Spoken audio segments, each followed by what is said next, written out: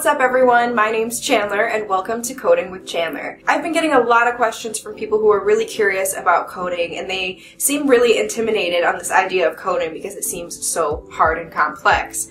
Don't get me wrong guys, it is complex, but let me tell you something, anyone can learn how to code. I am someone who didn't go to school and get a computer science degree. I went through a coding boot camp that was only 8 weeks and I ended up landing my first position only a few months after graduating. So believe me when I say anybody can learn how to code. But you may be wondering, well, how do I start? What languages do I use? What tools do I need to get started? This video is going to cover all of that information. So stay tuned because in this video, myself and two lovely ladies, Tiff and Steph, are going to be talking about the different ways that you can get started on coding and the things that you will need. So before we get started, let's introduce ourselves. My name is Tiffany Jansen and I am a software developer and technical consultant at IBM.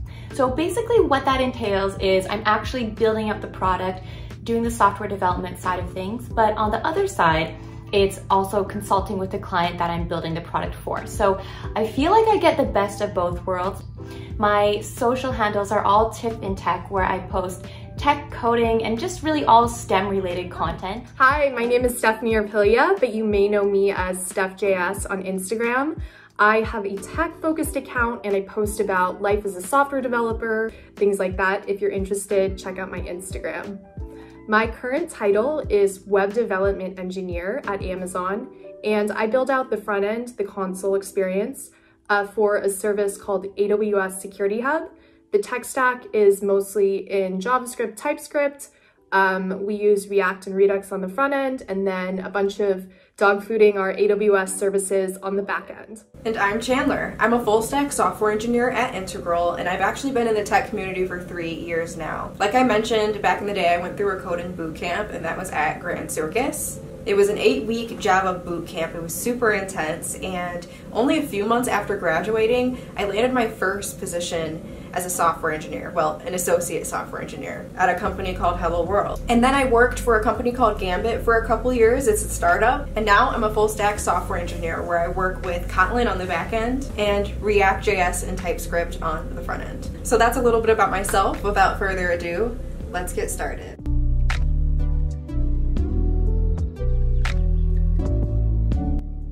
So before you start learning how to code, you must start by picking a language, and here's how. Before I get into the nitty-gritty, there are a bunch of different coding languages. There's Java, C++, C#, JavaScript, TypeScript, Python, PHP. I mean, we can go through this huge list of programming languages. And you may be wondering, which one do I pick, and well, how do I pick? So when it comes to picking your coding language, you must think about what your goals are exactly. What do you want to be when you get into the tech community?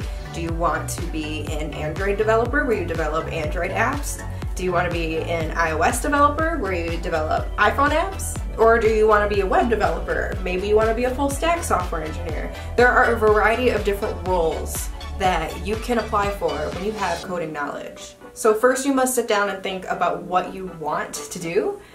You can do that by doing research on the different roles. When you get a little bit of an idea of what you want to do, that can help you pick a coding language because coding languages actually serve a certain purpose depending on what it is you are trying to develop. For example, HTML and CSS is used to develop websites like UI, the front end of a website. It's not really a programming language, but that's usually what people start off with. It's also really readable and easy to understand. But that is what is used for to create the things that you see on a website, like images, text, things like that. So if you want to be a web developer, I would recommend languages like HTML, CSS, and JavaScript to start off with. Then you can start working your way to more complex frameworks like React or maybe you can use something like PHP. There's a variety of different languages that you can use with web development. So if that's something you're interested in, research the different languages you can get into for web development. If you are interested in being a iOS developer, I recommend something like Swift. So I could go through all the different roles and all the languages that fall into them, but it requires a lot of research. When I was getting into coding and when I was a beginner, I actually didn't necessarily base my decision on what I want to do. I actually based it on, at the time, on what was more in demand. So I was doing research on, okay, what programming language is more in demand right now in my area? What are people looking for as far as hiring goes? Are people hiring more Java developers right now? Are people looking for more full stack people who know more than one language? What are people looking for? So I did some research on that, and at the time I found that Java was the most in-demand language, and I decided to go through the Java bootcamp. So that's what helped me decide what language to start off with. So again, it takes some research, but sit down and think about the things that you want to do, and then that can help you figure out what coding language that you should pick. One of the biggest mistakes that I made when I was a beginner at coding was I wanted to learn everything. I was not only focusing on Java, but I wanted to learn other things like Node.js, JavaScript. I was trying to learn everything at once, and that made it hard for me to master programming. And I'm still not a master at programming. There are still some knowledge gaps in certain areas, and I'm sure one of the reasons for that is because I was constantly jumping from one thing to another without sitting there and just trying to understand the concepts of one problem in one programming language. So that is my advice for you guys. Figure out what you want to do. Choose a programming language based on that, or based on other factors like what's more in demand. It just depends on your goals, honestly. And stick with that language for a little bit before you jump into something else.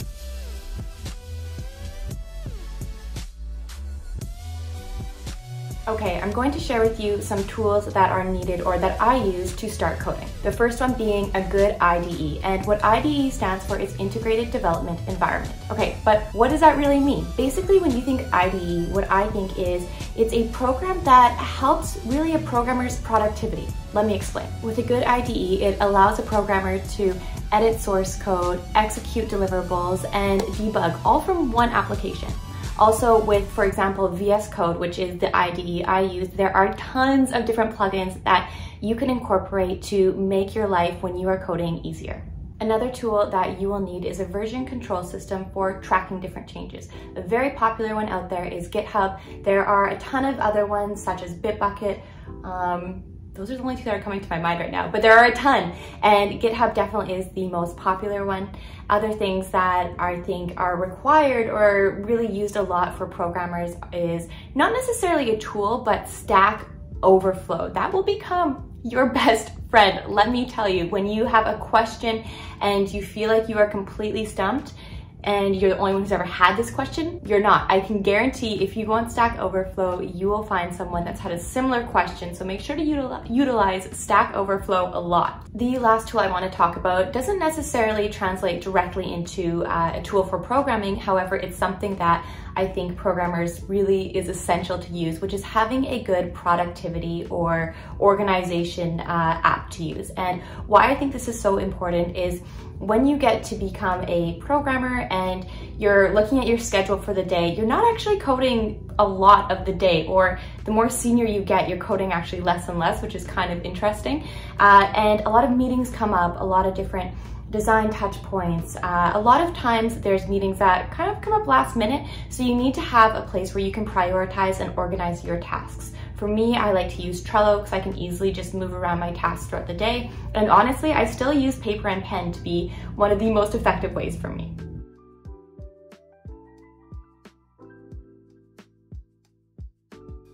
So one of the things I get asked a lot is how I started coding, and I don't have a computer science degree. I actually went to UCLA and earned a bachelor's degree in geography and environmental studies, but I started learning to code on the side of my degree in college because I wanted to be able to post one of my geography projects on LinkedIn, and I realized that to do that, I needed to learn JavaScript and use some of the Google Maps APIs to make my mapping project dynamic and accessible on the internet.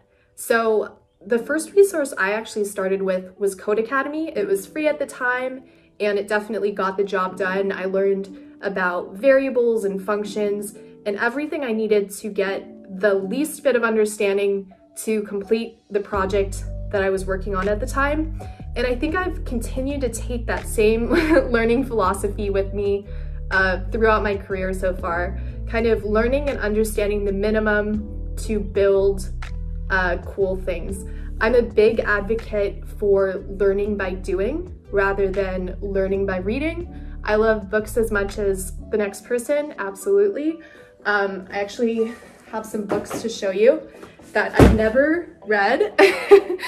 This is HTML and CSS. I got this on Amazon, and I thought that if I bought this book, and this one came with it, JavaScript and jQuery, I would just learn these 4 subjects by osmosis. They would just go into my head, but I quickly realized that that's not how learning how to code works at all.